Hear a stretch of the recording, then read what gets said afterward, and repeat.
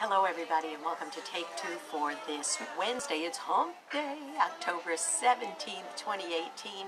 I know it seems a little strange where I am right now. I'm actually sitting in a restaurant having lunch with my husband and my good friend Tom Smith and my husband Michael Sigler. Say hello, Michael. Hello.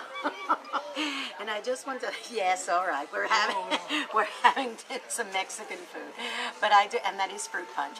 Anyway, I did want to just say that I want to say hello to everybody out there and wish them a very happy Wednesday.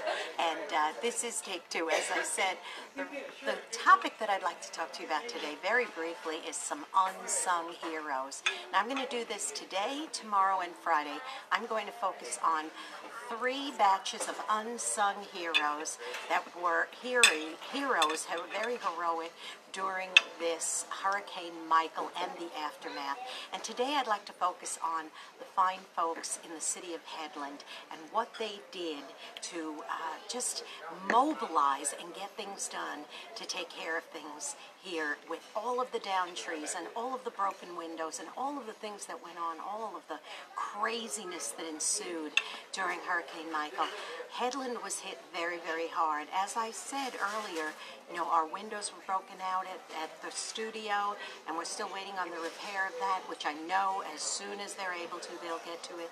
But there was so many downed trees and so many people with broken roofs and different things like that.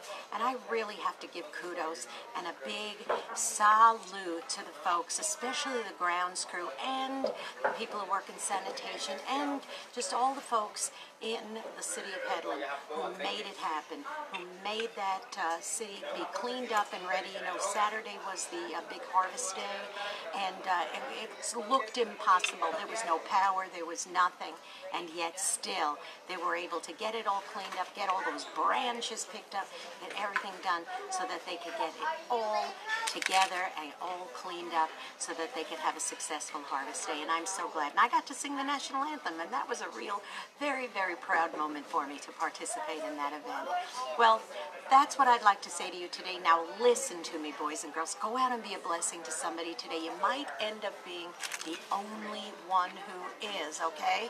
Make sure that you go bless somebody the same way these unsung heroes have blessed us. And on Thursday and Friday, I'm going to focus on a couple of other groups of unsung heroes for this Hurricane Michael. Okay, make sure that you subscribe to my YouTube channel at Jeanne Sigler, Jeanne Sigler.